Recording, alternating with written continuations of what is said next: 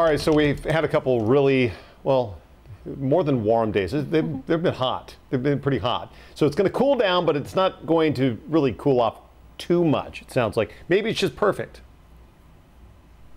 I think it'll get to perfect, but in my personal opinion, that would be Wednesday. And I know a lot of folks would prefer, say, tomorrow, Wednesday. We will cool down slowly but surely. In fact, tonight it's going to take a long time to cool off from the high temperatures. We're going to stay in the upper 50s overnight. On the waterfront, it's a beautiful evening, clear skies, and your temperature is still soaring. We had a high temperature at SeaTac today of 87 degrees. Which is 10 degrees above the high of 77. Some spots were 15 degrees above their average high, but nowhere near the record of 100 degrees set in 1994.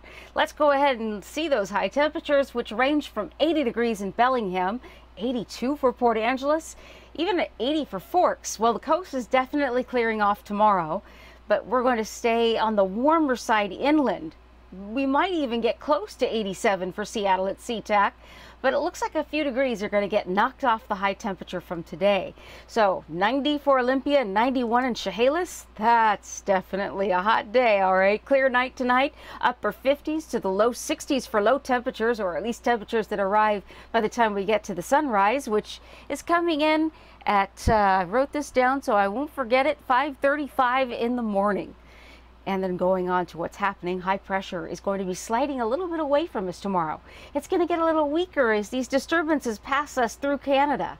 So as that happens, we get a stronger onshore wind that will bring the cool air off the Pacific Ocean, and we'll start with those cloudy mornings on Wednesday and Thursday, even on Friday. Now tomorrow, though, no morning clouds, just sunshine, highs in the mid-70s to the north, 84 for Seattle over towards Bellevue. Still in the low to mid 80s all the way through the Cascade foothills, but a little farther south we'll be in the low 80s. 82 for Yelm and for Chehalis. In the 60s on the coast, a big difference in the temperatures on the coastline because you're going to get the onshore wind first. Triple digit heat east of the Cascades. Just downright hot east of the Cascades. And the 7-day forecast will call for the morning clouds to cool us off. Wednesday, Thursday, back to the low to mid 70s.